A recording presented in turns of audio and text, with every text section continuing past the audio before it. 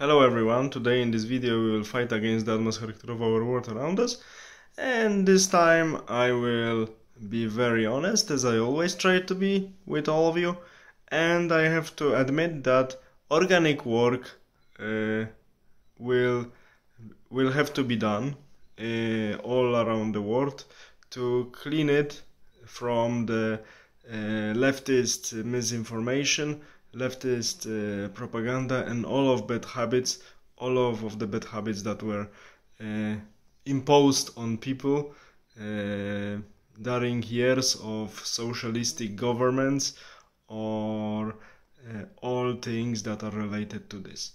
What's the organic work? The organic work, according to its definition, can be presented also as the work from the foundations, or work from the basis.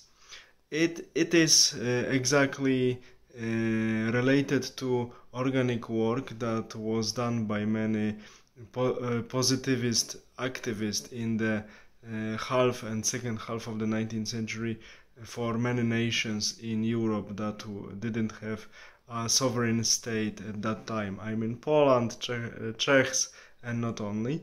Many intellectuals who realized that they would like to recreate the independent state and to enhance national identity among the population, they started going even to the countryside, dressing. Some of them were dressing themselves as peasants, and they started teaching peasants who they are, why do they speak the language different than the neighbors, what's their heritage, what's the source of their language, their culture, their morals, their customs, why do they look as they look, whom they really are, that they are Polish, Czechs, and whatever.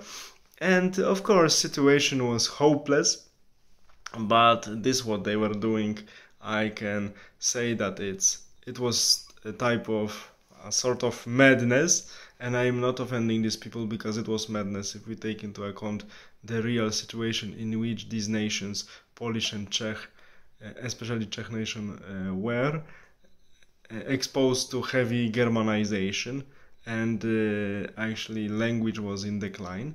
But thanks to the work of these really dedicated and in some sense mad people, positively mad people, these nations survived. Now we are again on the decline. That's why, due to the leftist propaganda and so on, that's why we should start organic work from the beginning, so work from the foundations. We should, as I always say on my channel, work on our work with our young people, remind them about their heritage, about their history, about their values. For religious people, of course, they should also remind their kids if they want them to be religious, and I think they want, because all religious parents want. They should also remind them about their religious convictions and raise them according to this. And also they should give them knowledge, and I will mention openly, about history and culture they belong to, plus knowledge from, which is very important, mathematics, chemistry, and physics, basics, to make them completely immune to the propaganda of the corporations and socialistic and socialistic groups that is completely non-scientific and uses pseudoscientific arguments which can be easily battled with basic scientific facts. But to efficiently battle leftist propaganda, one should have basic knowledge from these two areas of human wisdom. So sciences plus mathematics, and all humanity is connected with our heritage. National, for religious people, religious heritage, and deeper cultural heritage for Europeans and Northern Americans. This is mainly Greco-Roman and some Mesopotamian heritage. And of course, if someone wants to study also different cultures for knowledge and comparison, I encourage them to do so. But we have to be aware that to survive these times we have now of complete stupidity, madhouse and misinformation, we have to start as it was over 150 years ago. We have to start again, work from the foundations, so organic work. And we will not escape from it, and we shouldn't. That's why there are people like me and many others who are trying to make people aware and make them also equipped with some facts and tools to battle really detrimental propaganda of leftist ideologists who are in very close and very strongly connected treaty and alliance with the corporations, and they work together. These leftist ideologies simply shape people, they spread the misinformation to make people do what CEOs of and managers of corporation wants, to just multiply their profits. So they use misinformation. What's misinformation? One of the definitions that, in my opinion, fully presents the sense of misinformation is misinformation is spreading the information that has a goal.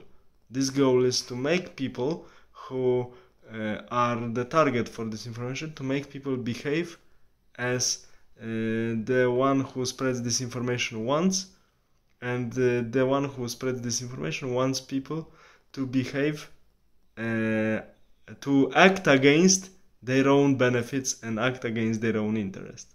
So it's a sort of smart but cruel and really evil deception, because people who are infested by this misinformation are working against their own benefits, but they are manipulated and they don't see it very often for a long time. That's why, to oppose these trends, this really propaganda in almost every aspect of our life, last 2 years we had a great manifestation how many people can be manipulated and even terrorized and disciplined even by nonsense restrictions for a long time. The bad adventure with not so famous currently Chinese microbe. So to be able to defend ourselves against this madhouse, we need to come back to our heritage and activate our critical thinking. So we should take care of our convictions. Our convictions are connected with heritage and knowledge, and we have to equip ourselves with basic knowledge in sciences and mathematics to be able to resist this propaganda and this misinformation that have only one function, to make us work against ourselves, against our own benefits, for the benefits of the ones who are spreading this misinformation. And being equipped with such knowledge, we have to start, especially with the young generations, really hard organic work, so work from the foundations, to raise the generation that will be much more immune than current generation for this massive attack of misinformation and leftist propaganda. All the best, have a nice day, bye.